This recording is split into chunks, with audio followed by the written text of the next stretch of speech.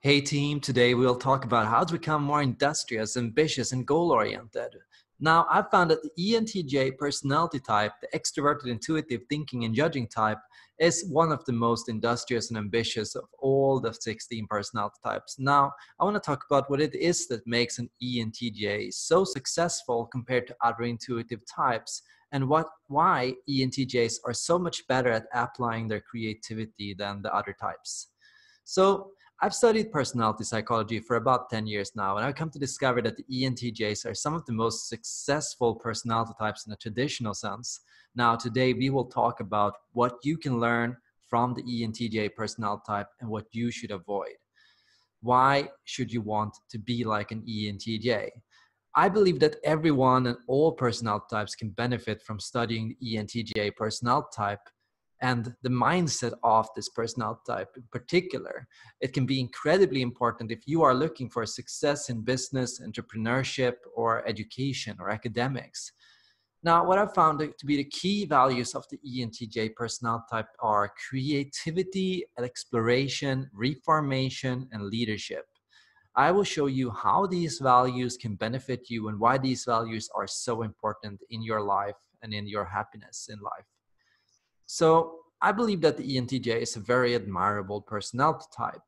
Contrary to sometimes negative stereotypes, I believe the ENTJ is incredibly talented at creating big success, and that ENTJs can be highly selfless in putting together or bringing forward innovation and success that other people can find happiness through. So the ENTJ cognitive function in a flow state is extroverted thinking. So when the ENTJ is at their best, this is what you're going to see the most in the ENTJ. This also means, one of the most underrated traits of the ENTJ, that's novelty seeking. I believe there is no personality type who spends more time learning and consuming practical knowledge. I see ENTJs reading up on all the latest ideas, all the latest innovations, all the latest success strategies. I think no type reads more nonfiction than the ENTJ. The ENTJ personality type values advanced learning, high-end learning, front-end learning. They want to learn about the latest findings, latest discoveries, latest news, latest innovations. So a lot of the time you will find ENTJs to be some of the most well-educated personality types. To the ENTJ, knowledge is a resource. So if you want to compete with an ENTJ, you gotta study as hard as you work. Now, if you want to compete with an ENTJ, you need to do the following. First, dedicate yourself to learning and reading about new things. Second, set goals in your learning and track your progress learning about new topics. How far have I gotten? What page am I on? What more do I need to learn? What alternative sources could I look into? How do I understand this idea? How can I apply this idea? Third, learn to use knowledge as a resource to fast track your success. And that means really think about, okay, what can I do with these discoveries? What can I do with this knowledge? How can I apply that in my business or in my projects or in my ideas? The last part, I believe, is the most important. You should not just seek to learn new things, but you should constantly think about how you can apply your knowledge to make smarter decisions. Extroverted thinking is not just about advancing your skills. It is also about putting your skills to the practice. And as an extroverted thinking type, they can be pragmatic in thinking about how to use knowledge and information to their advantage. And you should consider that as well. So what can you do to be more like an ENTJ? Well, first I would say learn to filter between good and bad ideas. ENTJs are one of the intuitives that are best at ruling out stupid or impossible possibilities. That means an ENTJ can dedicate themselves to ideas that have actual potential. ENTJs can quickly see this idea is preferable to that idea, this step is smarter than that one. And that is usually why ENTJs are also some of the least intuitive intuitives. ENTJs apply only the intuition that they believe will be successful to them in their life. And at most, crazy ideas for them are just about play and having fun. As an ENTJ, or if you want to be more like an ENTJ, I would say make a note of what resources or skills you are going to need if you want to successfully implement an idea. And this is true the more crazy your idea it is. So if you have a crazy idea, don't start with, let's get down to business, let's make it happen. Start with, what do I need to make this happen? What do I need to learn? Because a lot of time, if you have a crazy idea, it's often in a field you don't know a lot about. So you need to study the field, you need to study the people in the field, you need to look at what other people are doing, you need to check if somebody else has had this idea or a similar idea. You really need to look at basically, what do I need? What do I need to do? How much time do I need to finish it? Do I need money? Do I need capital? Do I need to go anywhere? Do I need to talk to somebody? Do I need help? Is there somebody else that is working on this that I could work together with? Is there um, do I have friends that might be interested in helping me out with this? Just learn to use resources to make things happen. Don't just come at something from scratch like a beginner, because your idea is going to fail if you are not prepared. I would also say, make use of social networks and confidently charm other people to join you. If you have a crazy idea, the best thing to do is probably to talk to other people about it and to talk about it with confidence. I see so many people say, oh, I have this stupid idea, I don't know if it's going to work. It's probably boring, you probably won't care about it. When an ENTJ talks about their ideas, they talk about it like it's the thing, the most important thing. It's going to save the world. It's going to change everything. It's going to be so big. It's going to make so much money. You know, when an ENTJ talks about ideas, they really create enthusiasm for their ideas because they are good at using enthusiasm and passion and logic to really get people on board. You need to think about that too. Learn to be interested and respectful towards your own ideas. If you have an idea, you shouldn't be beating down on it. You should be treating it like it's your child. You should be saying, you should be talking about how proud you are of it. You should be basically putting it in the best school. You should be basically thinking about where you wanted to go. You should be dressing it up so it looks the best possible for everyone else. I would also say, constantly learn new skills. Never stop learning. Never stop getting knowledge. A lot of people out there have ideas, but the way you can get an edge is being basically the most well-read, most studied, most skillful person in the field in applying that idea. What's going to give you an edge is not just having an idea, but it is having the skills necessary to execute it. And being the most skilled person will make you better at executing your idea. I would also say, don't back down even if you encounter resistance. So people are going to question you, people are going to challenge you, people are going to obstacles are going to come up. You're going to struggle with lack of time. You're going to struggle with lack of resources. You're going to struggle with lack of money or finances. Now, what separates an ENTJ from other types is just that they will not back down. So they will make it happen. Whatever compromises need to be done, whatever priorities need to be set, they're going to prioritize their ideas because that is the most important thing to them.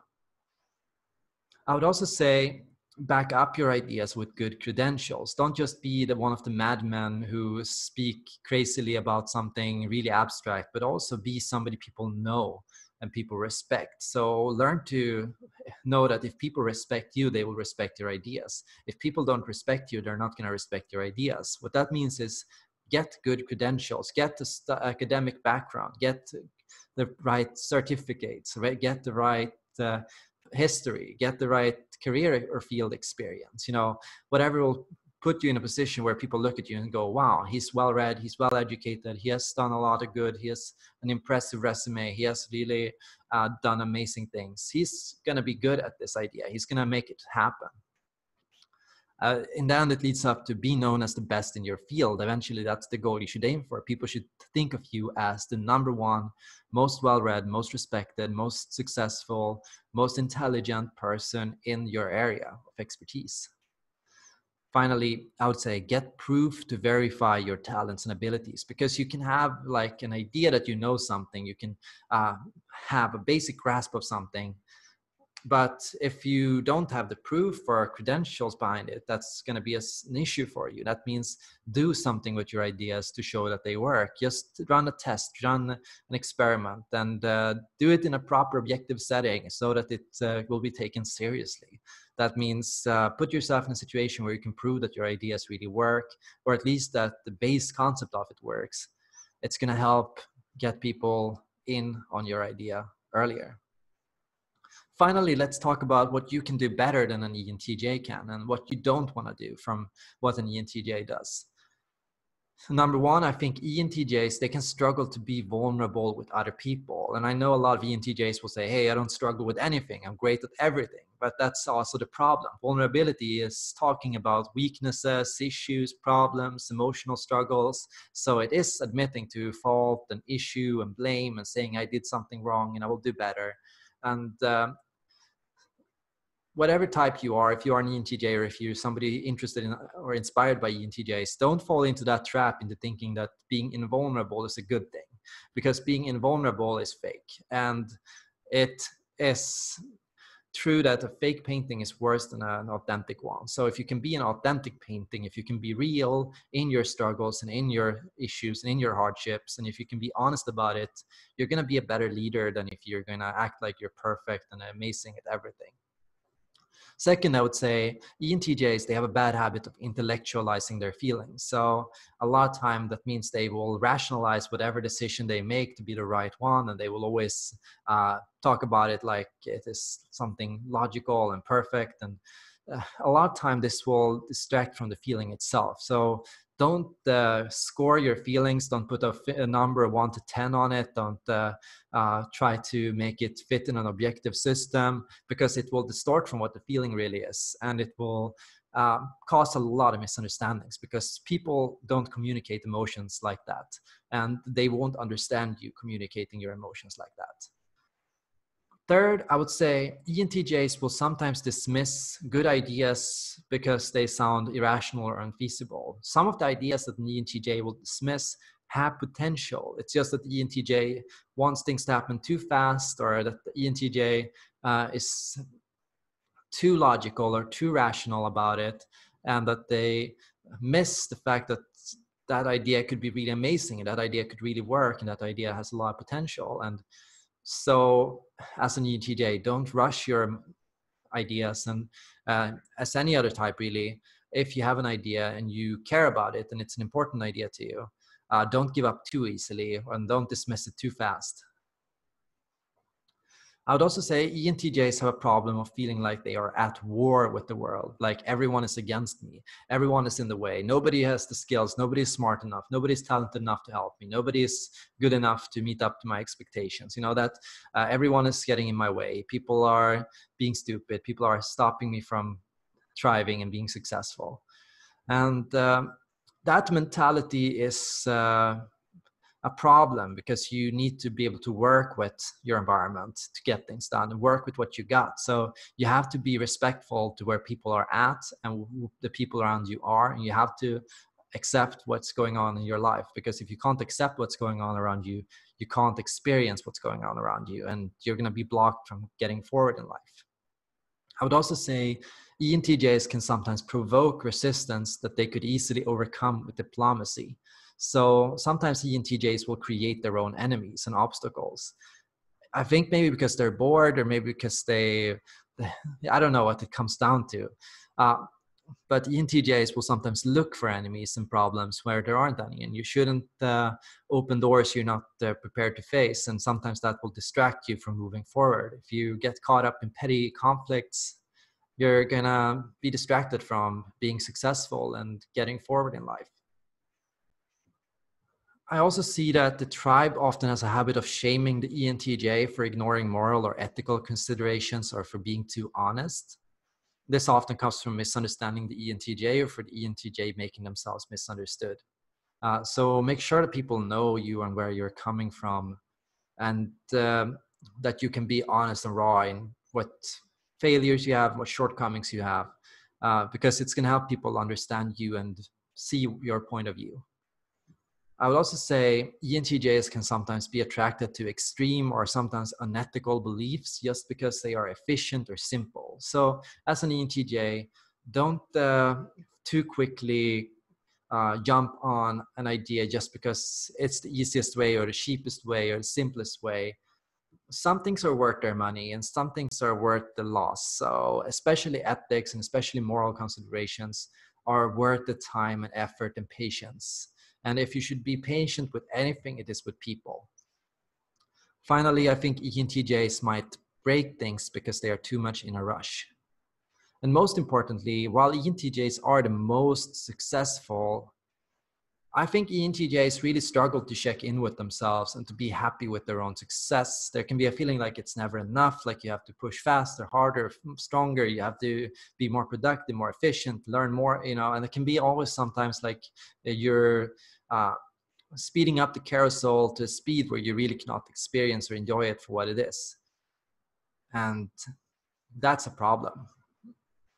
Anyways, there are so many amazing things to learn about the ENTJ, and the ENTJ is such an interesting type, and everyone should be looking at and learning from the ENTJ, especially when it comes to success in careers and in work. And we all need success in careers and work. We all need to have some kind of thing that we are good at. We all need to develop and find our own skill or ability. We all need to find confidence in ourselves, and the ENTJ can really help with this.